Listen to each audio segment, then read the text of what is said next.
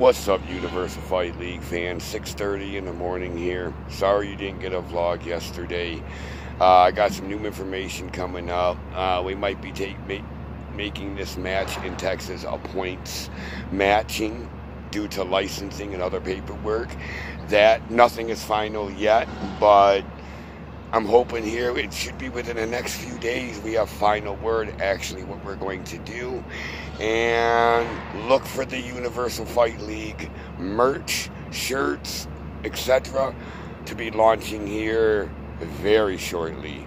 And that'll be a way for you to show your support to the Universal Fight League by buying our new merch line that's coming out. And I'm very particular. It's taken me a long time to get this out because I'm very particular. It's got to be sweet. If I wouldn't wear it and think I look dope wearing it, I'm not going to produce it. So be on the lookout for that. That's coming real soon. And Texas is still happening. It's just, man, a lot to it. And if I didn't have the team behind me that I have, I would have never been able to pull this off in 3 months.